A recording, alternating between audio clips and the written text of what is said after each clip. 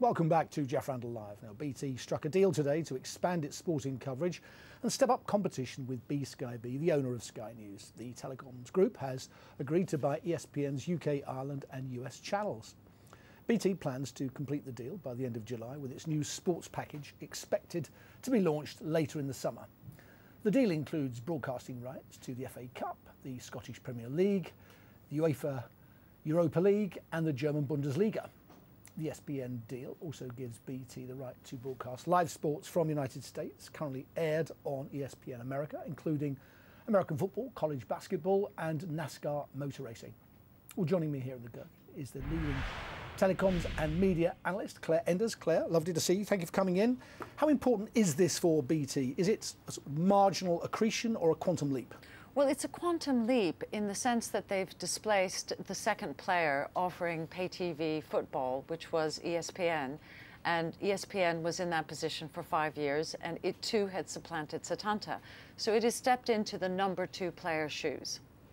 Now, BT shares were down by nearly 2% today. Is that on fears that the company has overpaid? Because I couldn't find the price anywhere in the announcement.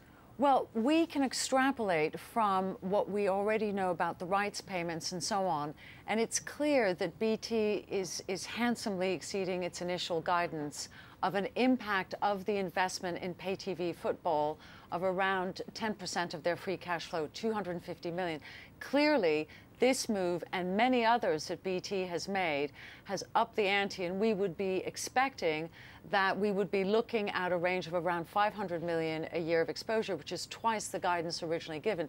So 500 million a year for 3 years starts to look like £1.5 billion, which is a very, very serious and significant investment in premium football.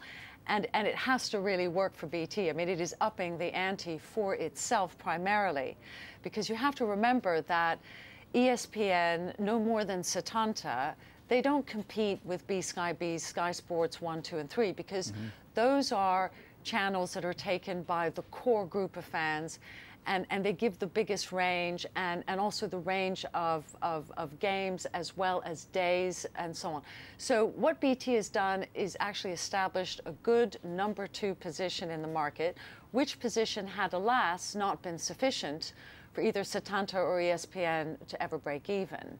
So, you know, it's made a difficult situation slightly less precarious, because ESPN is no longer in the position of potentially competing for those rights at the next auction in May 2015. And what about Sky B? It's still the market leader in terms of sports broadcasting. Does it now have a potentially dangerous challenger? No, it actually doesn't, any more than ESPN was a dangerous challenger. I mean, we await to hear from BT what the situation is going to be in terms of packages and so on. But inherently, what you have is a market where Sky Sports 1, 2 and 3 are extraordinarily well established, and where the people who subscribe to ESPN are really the die-hard fans who want the absolutely full panoply of games available. And since there are so many, and also remember, those games are also transmitted in pubs and clubs if they're very significant. And so really inherently, you have a small number 2 position possible. But given that Sky successfully bid for 5 packages going forward, essentially, you know, most of the games that are worth watching are always going to be on Sky Sports 1, 2 and 3. And that is a given. What BT has done is to actually set out for itself at least a sustainable position in the market in what is essentially a split right market. And all it's going to do is actually be able to survive longer. And very, very briefly, for consumers, a better deal all around? Absolutely, a very good deal, because now they're not going to have to subscribe to 3 channels. They'll be able to stick to the existing 2 for those diehard fans. Perfect. Claire Enders, lovely to see you. Thank you for coming in.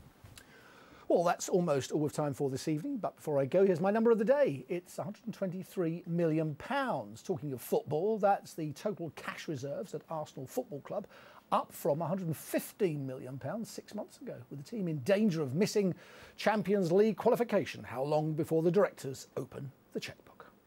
You've been watching Jeff Randall Live. If you've missed any of this evening's interviews, they are all on the Sky News for iPad app. Tomorrow I'll be talking to David Ritchie. He's Chief Executive of house builder Bovis Homes.